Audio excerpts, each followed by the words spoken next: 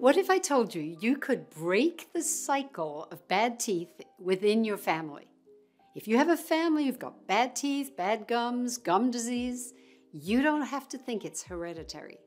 No matter what age you are, you have the power to break the cycle and change the future for your family tree. If you think that you inherited gum disease, the problem is that you feel you have no power. It's an excuse, kind of an excuse, that you had no power to stop it, but it's also a reason to believe, as is so often out there, that you have no power to reverse it, to control it, to cure it. This is why I think it's really important to go through this, and I have a story of a gentleman who brushed and flossed for 40 years, took care of his teeth, went for cleanings. Everything was fine. He felt like he maintained his oral health beautifully for 40 years. Until just recently, he was diagnosed with periodontal disease, gum disease. And he came to me kind of surprised that he had suddenly had this problem, and he announced that it was a hereditary problem. Now, it's not a hereditary problem. It's a bacterial disease. And if you understand how gum disease happens, then you can understand how you deal with it. The problem today in America is that 50% of 30-year-olds have gum disease, periodontal disease, and they don't even know it. If you don't have a hygienist or a dentist who is looking carefully, specifically, to tell you that you have periodontal disease, it's really difficult to know if you have. Once upon a time, you may have noticed that your gum was bleeding. Oh, and then it seemed to get better. And that swelling seemed to go away. So you assume that your gums got healthier.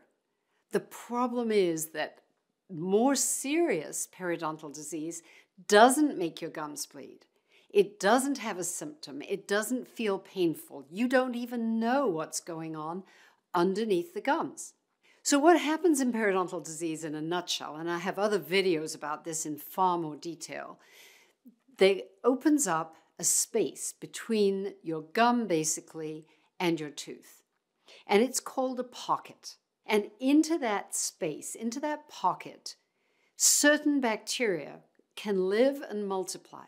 And these bacteria need a dark, low oxygen space.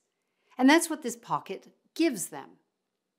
If you don't have a pocket, these bacteria just drift around through your mouth, coming and going. You see, you pick them up from other people, but they just go away. They just disappear. You swallow them, they get with your food, maybe you rinse your mouth and clean them, some of them out. If they're just floating in your saliva, they're not a problem. And if you take a salivary test, if you actually do a test, chances are you will find you have 1 or 2 or 3 or 4 of these species of bacteria in that sample of the saliva out of your mouth. One of the problems, though, is that we share these bacteria that are in our mouths. And this is a fairly new thing to understand. Lots of people don't understand. In our saliva are these bacteria that we transfer to one another. Plaque bacteria are some of them, but these periodontal or gum disease bacteria are different. And these periodontal bacteria are transferred between family members. It's just something that happens. If you're somebody that works in an assisted living center, perhaps with a lot of old people, you may be very prone to picking up these bacteria because as we age, people tend to have more pocketing, therefore more places for these bacteria to multiply. So our risk goes up of having them in our saliva if we're working in an environment with people who tend to have really bad teeth, if we have families who tend to have really bad teeth, and if we have friends who have or tend to have really bad teeth. Now, of course, there are habits, drinking, smoking, sleeping, general health habits, our nutrition, our general health, all these things come into play. But when it comes down to periodontal pathogens, really the highest risk factor for picking them up is if you have pocketing. So the way that you can prevent these from being in your mouth, from multiplying in your mouth, is to make sure you don't have periodontal pockets. That's really the message I'm trying to get across, is that your family may be highly infected, that your family eating habits or smoking habits or whatever habits they have may have actually promoted gum disease in your family. And this is for you something that you have control over. You can control whether you're going to be at high risk for periodontal disease. It's really important to think of that if you have a family history of diabetes, any of the chronic inflammatory conditions. Perhaps you have a family history of heart problems or arthritis or cognitive dysfunction, maybe whether it's dementia or Alzheimer's. Many of these problems are associated with bad teeth, and the bad teeth run in a family, or the bad gums run in a family. So the family transmission is one aspect. You can also have family habits, as I mentioned, diet or things that you happen to do that are also passed along. In addition, you can have even the structure of the bones and the skin and everything of your face. As we know, that is a genetic thing. And if perhaps you have a shorter upper lip, so that your mouth tends to not close completely, so that you're breathing through your mouth more than somebody with lips that actually seal. That can be a family trait. Maybe you all have shorter upper lips, which looks beautiful. Don't worry about it. It just dries your mouth because your seal never seals up to allow the liquids in your mouth to heal and travel around your teeth. So there are these familial jaw shapes, lip shapes, all kinds of things like that that make a difference. Now, does this mean that, for instance, the gentleman that came to me, he's doomed? Well, the first thing is we have to get plaque under control. And if you're just relying on 6 monthly cleanings or 4 monthly cleanings or even 3 monthly cleanings to get rid of plaque in your mouth, it's not enough. Using xylitol in the way, I have lots of videos and lots of information on the website, how to use xylitol at the end of every meal. And then don't eat or drink. Give your mouth an hour, at least an hour, to be resting with your saliva. That's the first thing that you can do that will, over 6 months, reduce the amount of plaque you form.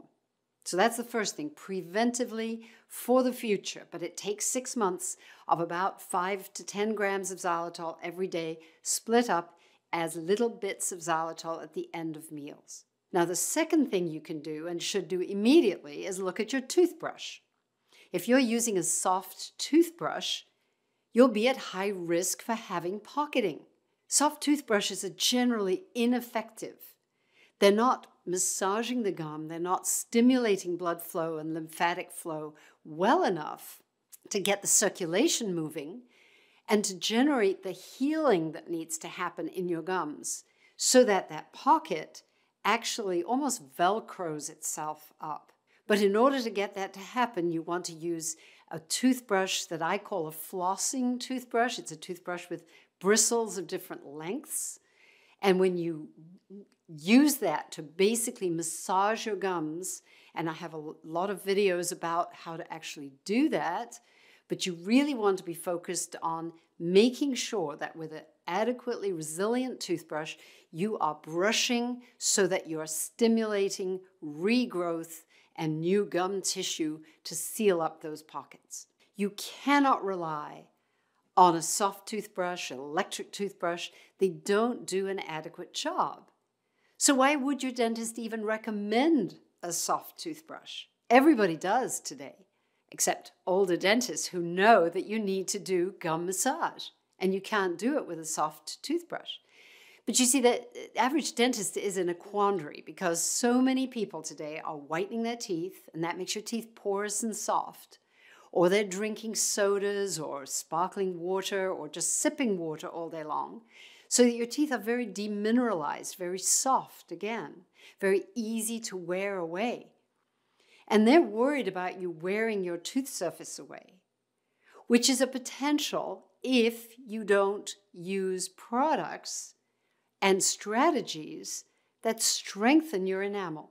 So besides telling you that you really need to do gum massage, which is really important, the only way you'll ever get your pockets to heal and to protect yourself from picking up periodontal pathogens, you also need to strengthen your teeth. And that would mean you have to reevaluate if it's really worth whitening your teeth.